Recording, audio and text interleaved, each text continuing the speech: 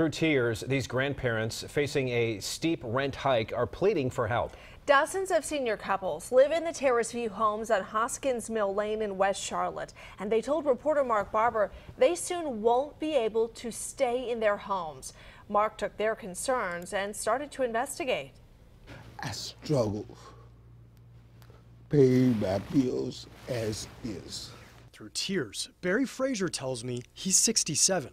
Instead of enjoying retirement, he's searching for a job.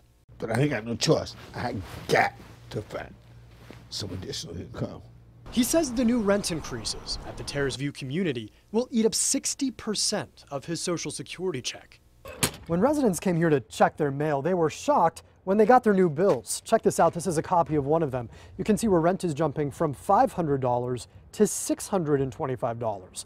That's a 25% increase. It's heartless. We have to have money for clothes. We have to have money for food. I took the concerns of neighbors like this 82-year-old grandmother to the property manager.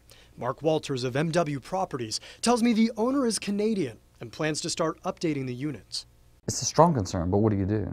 I mean, I can't make the owner not, raise the rent or to cover the mortgage. The city helped build these duplexes, so the owner had to keep the rents low for 10 years. Now that agreement is over. Walters says he convinced the owner to keep rents as low as possible for as long as he could.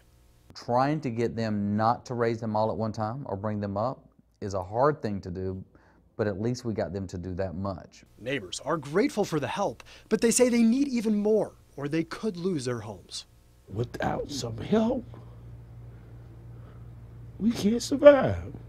And we have absolutely nowhere else to go. In West Charlotte, Mark Barber, Channel 9 Eyewitness News. A real struggle for them. Frazier tells us that they looked for other apartments, but the waiting lists all had year-long waits. We also reached out to Charlotte Housing to see if they can help. They told us there's nothing they can do because rental subsidies are limited to people who have been homeless or have severe mental health needs.